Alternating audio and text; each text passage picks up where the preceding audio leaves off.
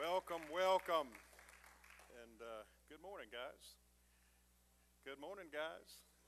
If you're like the little duck behind me, if you're a lady, it's all right. We're thankful that you're here. And we want you to just feel free to be yourself in God's house. Of course, most of you know today is our homecoming 2015. Say amen. Praise the Lord. Give the Lord a hand clap. And we only have one requirement here. All the hungry people get in the back of the line.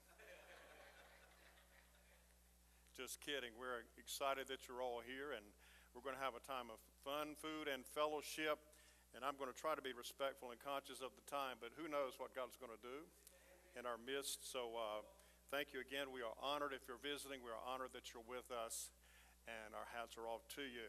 Just take a minute and look at someone, and just 1 minute, and just say, hello, thank you for coming to Thomasville Assembly. Would you just take a moment and do that?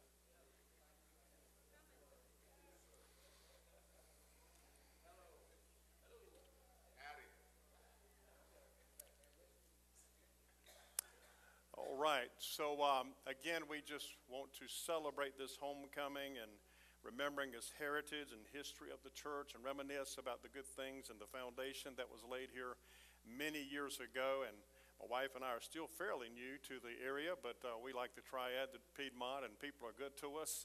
I was only 180 pounds when I moved here.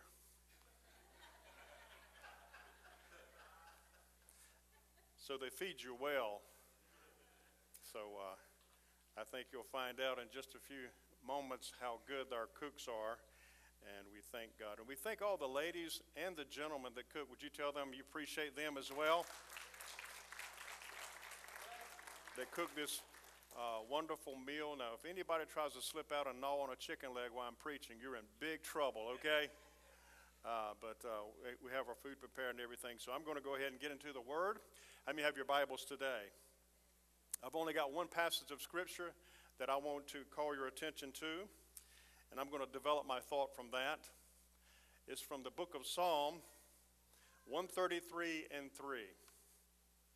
I found if I only speak on one scripture, I cut my sermon short. If I speak on more than one, it goes a little longer. And that's an inside joke, but nobody's laughing, so I'll just go ahead and move on. Psalm 133 and 3. When you get there, say amen. Now look at your neighbor, make sure they're at the same passage of Scripture that you are.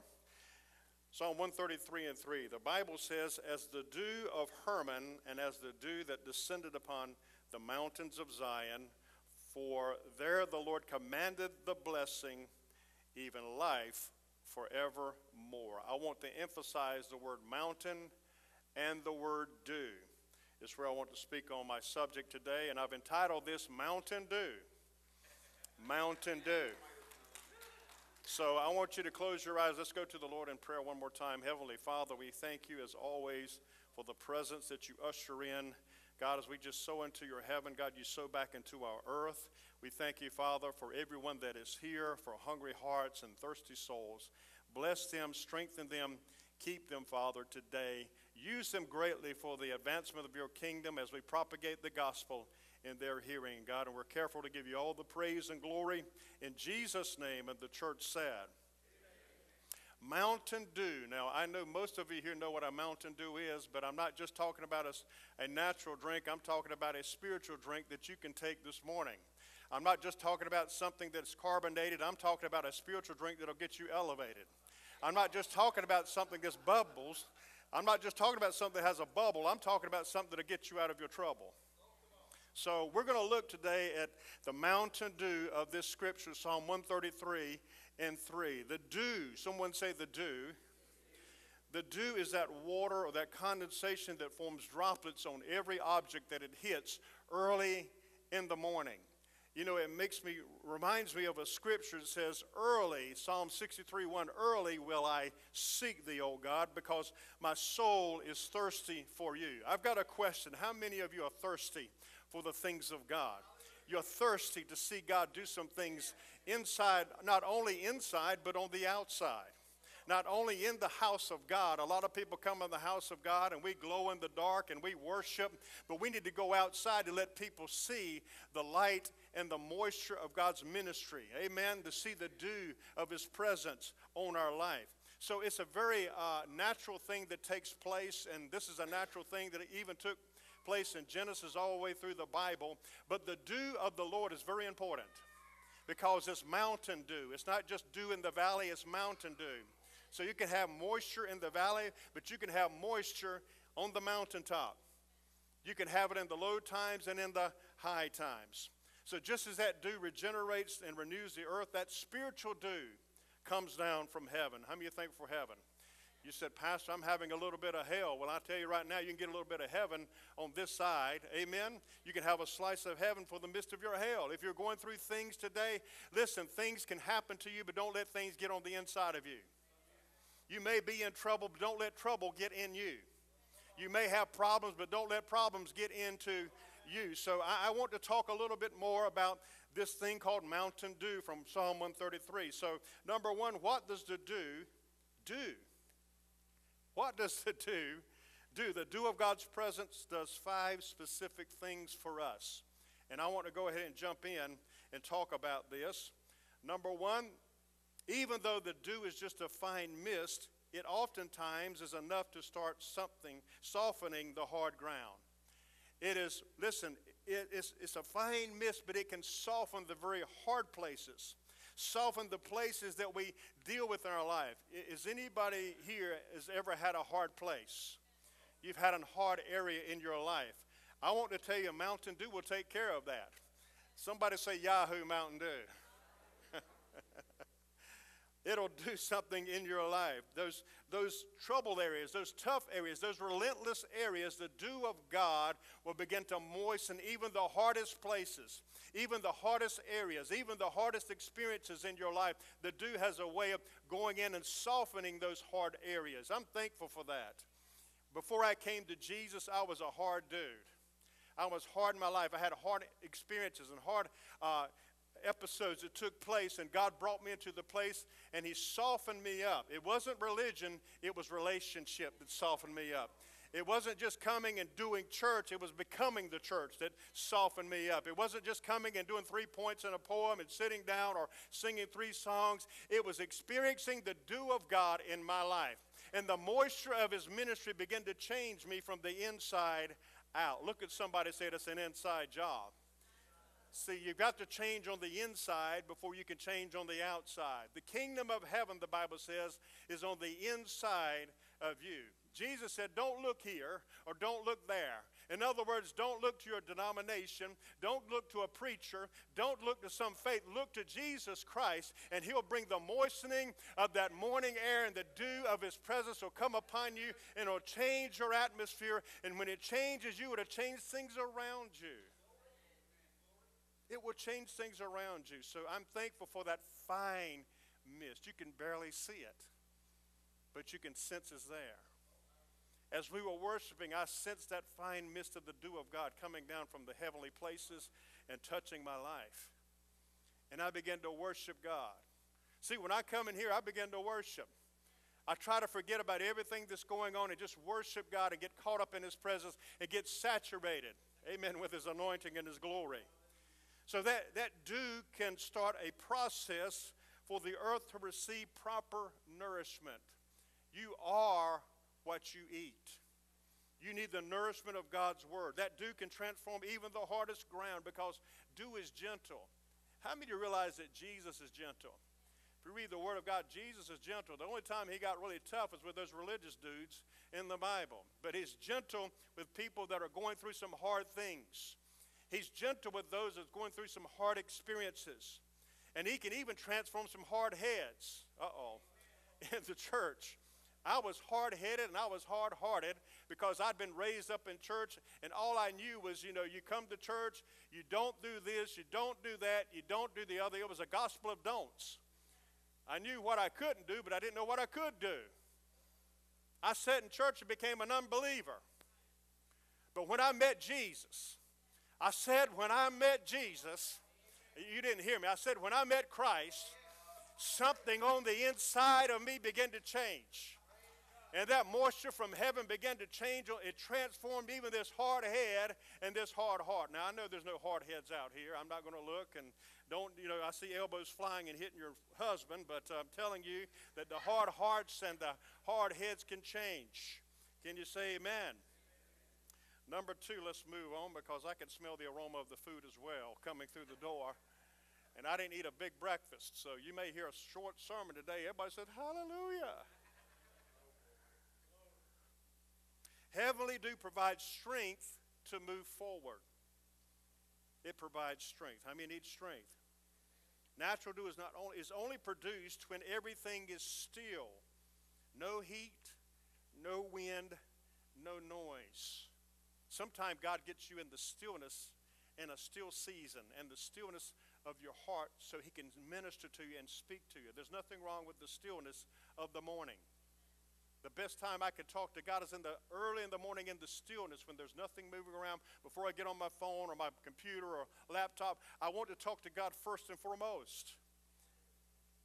Opening my eyes early, the Bible said, well, I seek thee. That's when the dew comes in the natural and in the spiritual. Because you begin to receive things that you never thought you could receive. You hear things you never thought you could hear. And you see things you never thought you could see before. So it's the still times, in that cool quiet of the morning before the sun arises, before people arise, the dew forms on the ground. This dew and the stillness of the morning time brings strength and nourishment to the lawn of your life and to the entire day. Sometimes we need to cut the lawn of our life. We need to cut the grass. The grass is always greener on the other side, but they got to cut their grass too. And they need the dew just like I need the dew. What I'm trying to say that when you come to church, it's not just a bunch of rules and regulations. It's about receiving Jesus Christ and coming into his life, coming into the dew of his morning, the dew of his expression, the dew of his presence. Coming into that, it will change you. See, if we will dare just to be still before the Lord. This is a busy time that we live in. The society is very busy. There's a lot of things going on. You know what I mean? And we've got the holiday season right around the corner and people out shopping and doing things. Thanksgiving's coming up. And even this morning, it was a busy time for people trying to prepare and cook. And we're so thankful for that. And I'm going to put that food in the ministry in just a little about an hour or so. Hallelujah. So, but it's a wonderful time, but it's a busy time. But I think we need to take a season of stillness before the Lord. And get before him. Are you breathing? Hallelujah. See, the dew doesn't fall when it's windy. The dew doesn't fall during a rainstorm. The dew falls when things are cool and still and everything around it, the lawn, the trees, everything in the morning is waiting for the dew. See, when you're waiting on God, the dew will fall. Oh, hallelujah. When you're waiting on the presence of his power and his passion, it'll begin to fall. When you start waiting, like the trees and the grass in the morning time, when nothing's moving and it's very still, in the season of stillness, that's when God comes and speaks to you.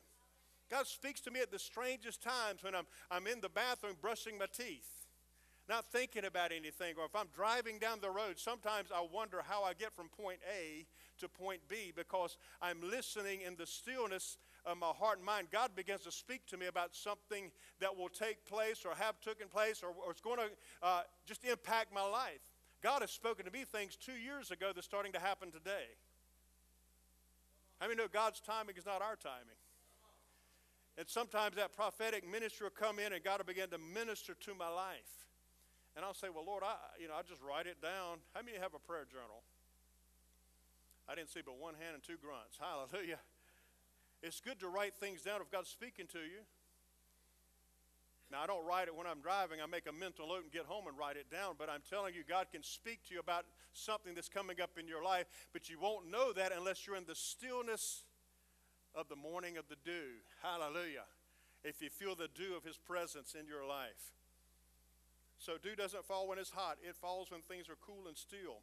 Isaiah 30:15 says that we shall receive strength in quietness and in confidence.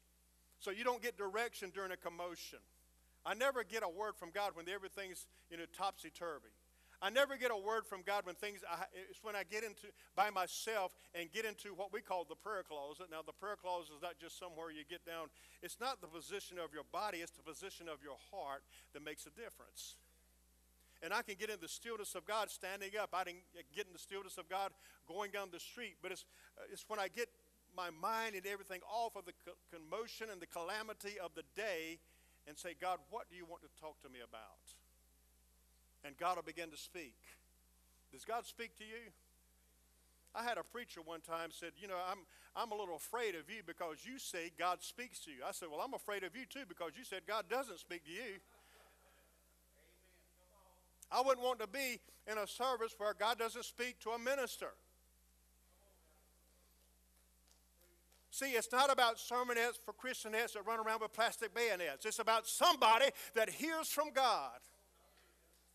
The Bible said there came a sound from heaven as of a rushing mighty wind. Would to God that we get a sound from heaven again, get a message from God again, get a word from the Lord again, and bring it out to the people so they can spend time in the stillness of their season and receive from God. So just remember, it's not in the time of calamity, it's in the stillness. The dew falls in the stillness. Look at somebody, say, do the dew. Just do the do. Number 3. The dew of the Holy Spirit imparts overcoming power. Deuteronomy chapter 33 verses 28 through 29 says, Then Israel shall dwell in safety, the fountain of Jacob alone in a land of grain. Somebody say bread. And new wine. His heaven shall also drop the dew. And it goes on to say, happy are you, Israel. Well, I'd be happy too because the bread of God has come and the wine of God has come. New wine for a new time. It's a new day. It's a new way. And God is bringing us the bread from heaven, that heavenly manna. Feed on something fresh. Don't you get tired of the same old cabbage every Sunday morning? Don't you get tired of the same old, same old? You know, we come, I don't want to come and do church. I want to come and be the church. We are the church. You know, you didn't come to church, the church come here because you are the church. Point at your chest that I'm the church. Everywhere you go, you're a church and a steeple on top. You're the only Jesus that some people will see, and you're the only book that they will read because you are that dew of the morning. You've got Jesus on the inside. How many have Jesus on the inside? You better raise your hand. I'm going to get out there and throw this pointer at you. If you have Jesus on the inside, it will change everything on the outside. I told you I love to get in the elevator. I've got to share this again. At the hospital, when people are cursing and there's negativity all around, and when I get in the elevator, I like to say, hallelujah, and watch people back up about 3 steps. They forget about cussing. They forget about the negativity of the day. Somebody said, let the dew just pour out. Let that dew just fall out and just, ooze out of you and let people begin to be impacted by you. See, you have control over that thing. But when you get into a presence of people, you begin to speak powerful things that God has given you, it'll change the atmosphere. In the Hebrew, there's a correlation between the dew and God's anointing and power and strength. The dew of the Holy Spirit imparts that overcoming power. See, to be an overcomer, you've got to overcome what's come over you. The church is not a funeral home. We're not undertakers, we're overcomers in Jesus Christ. And a lot of churches have become funeral homes and a museum. I want something that has life in it. I want something that has presence in it. I've quit following the crowd and started following the cloud. I've quit following the things of man and started following the presence of God, the Spirit of God, the voice of God. How many need the voice of God in your life to change the atmosphere, to change your paradigm, to move you to another level in God's presence? So you want that dew of the Holy Spirit gives you an overcoming attitude. See, we didn't come here to take cover, guys. We come here to take over. Well, Pastor, you don't see how bad it is and how rough it is. Well, somebody needs to stand up with the overcoming presence of the Holy Spirit and say, here am I. Amen. Send me, Lord. I want to be an impact to my community, to this Tri-County area. I want to minister to people that are hurting, that are sick, that are wounded. I want to see the presence of God come on people and see bones snap into place and people's lives be changed and hearts be mended. Are y'all breathing out there? Come on, I'm having a good time. I'm moving on. Praise God. I know you're hungry. I hear your stomach's growling up here. See, by the power of the Spirit, in the form of God's Mountain Dew, we have the authority to dethrone the enemy's plans for destruction in our lives. By the power of the Spirit. See, God has a Mountain Dew. It's God's Mountain Dew. It'll dethrone the powers of the enemy in your life. No matter what the devil has plotted in your life, no matter what his plan or all his plans, all the high places of the enemy can be taken down by those who have been anointed by this heavenly dew. The holy anointing dew that comes from the mountain of God, or mountain dew, if you will. Somebody say, just do the dew. I'm trying to get you in your mindset, just do the dew. Number 4, we're moving on here. The refreshing dew of the Lord uncovers new supply and reveals new provisions of God's abundance. Genesis chapter 27, I don't have it on my PowerPoint behind me, but it says, therefore may God give you the dew of heaven, of the fatness of the earth, and the plenty of grain and wine. It goes on to, cursed be everyone who curses you, and blessed be those who bless you. This is the blessing that Isaac prayed over Jacob. Now that's powerful stuff right there, guys. The ones that bless you will be blessed. The ones that curse you will be cursed. I still believe that pertains to a new covenant Christian. Because you embody the dew of God. You embody the presence of God. I want you to remember, when God gives you vision, there's always provision. There's always something God gives you. It's like that manna that fell from heaven. As you know, manna fell early in the morning. That parallels the dew of the morning. In fact, you may find that the manna actually fell upon the dew, which had God's provision come when his dew anointing came. In other words, manna didn't come until the dew had first fallen. Manna would not come until the dew fallen. See, if you want the manna from God, what was the manna for? That was that heavenly bread that was received by the Israelites of that day. But before the manna would fall, the dew had to fall. And when the dew fell, then the manna would come. In other words, if you got the anointing of God, you're going to have if you're going to have the anointing of God, you're going to have the manna fall. In other words, if you are spirit-led, you'll be spirit-fed. If you get into the presence of God and the Spirit of God and the dew of God, then the manna of God will begin to fall on your life and begin to change some things in your life. I don't know who I'm preaching to today, but I'm telling you, I know some of you had some struggles, some of you had some trials, and I'm telling you, get into the moisture of his miracle working power, get into the dew of his deity, get into the freshness of his fragrance. Just tell somebody, do the dew.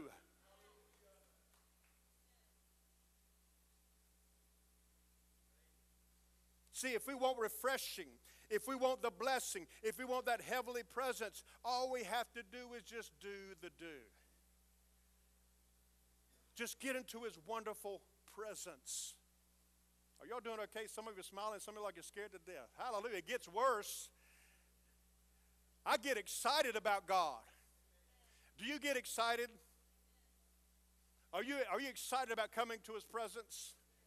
I love getting with my brothers and sisters, and I feel the dew of his stillness, the dew of his worship that impacts my life, imparts something into me, that changes my paradigm, that changes the way I think. You know what we need to do? We need to get back in the Word of God.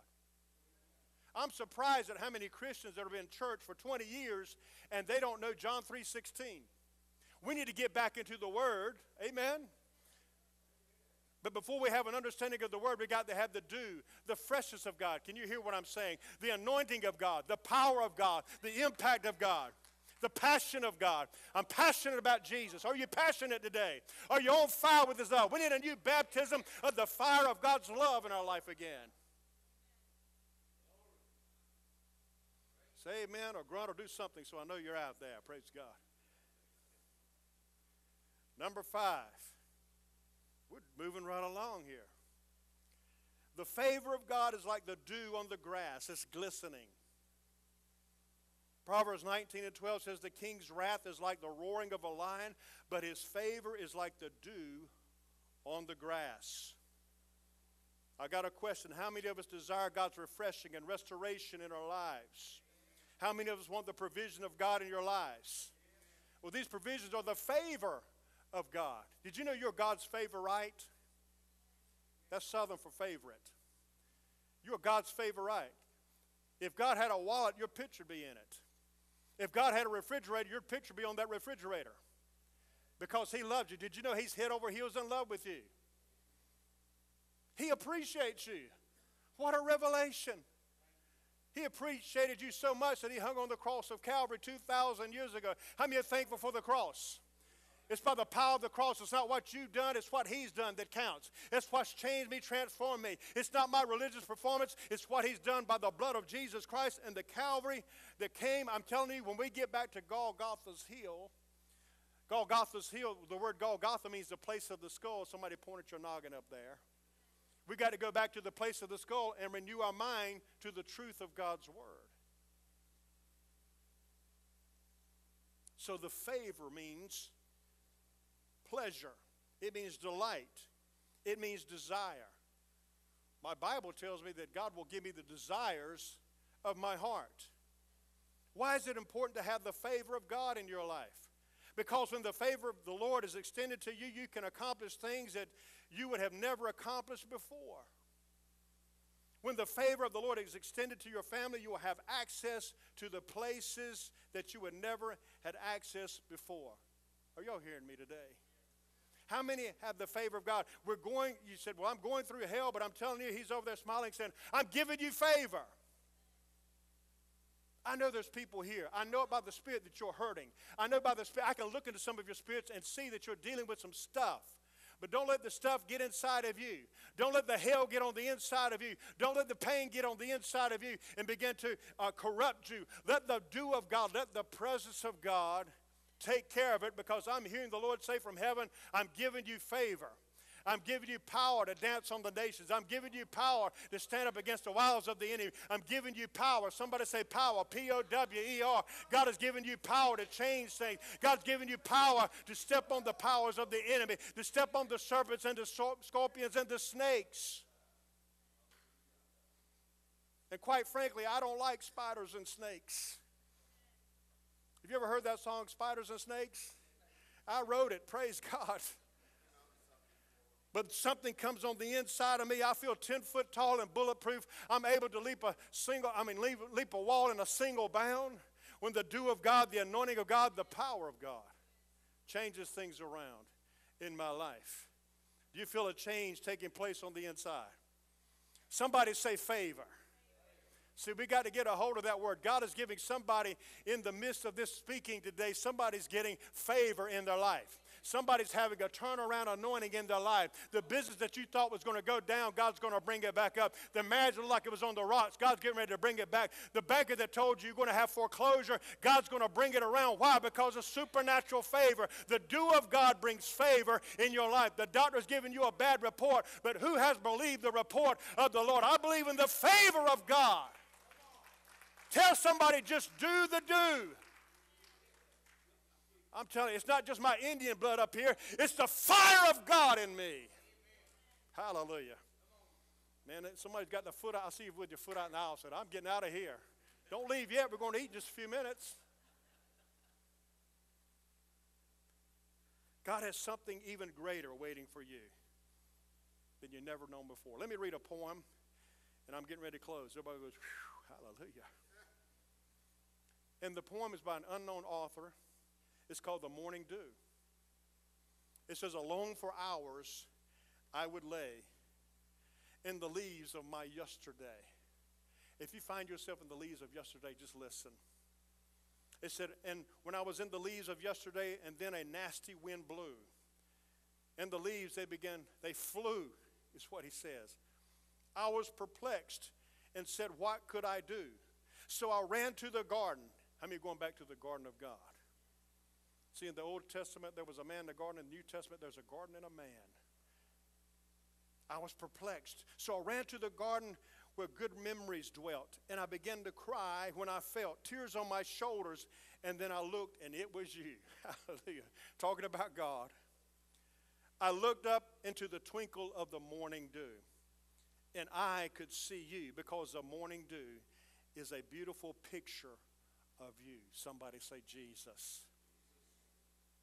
See, God has something greater, something better, something brighter for all of us.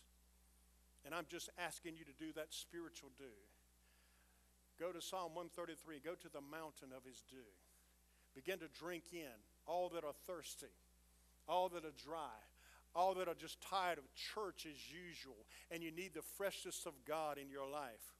That mountain dew of God causes us to move forward from faith to faith and from glory to glory. It causes us to move forward from strength to strength. It causes us to move from glory to glory. We must always be abounding in the greatness of God's power and glory. Let's never be comfortable and complacent where we are. Nothing worse than complacent Christianity. We need to have the dew of God's presence. There's so much, family. There's so much that is awaiting you. Someone say Yahoo. Mountain Dew. Come on, stand all over this building with me. I don't know if you know it, but a miracle has taken place. I preached in 40 minutes. I usually preach about that long, but some people think I preach longer. Can we have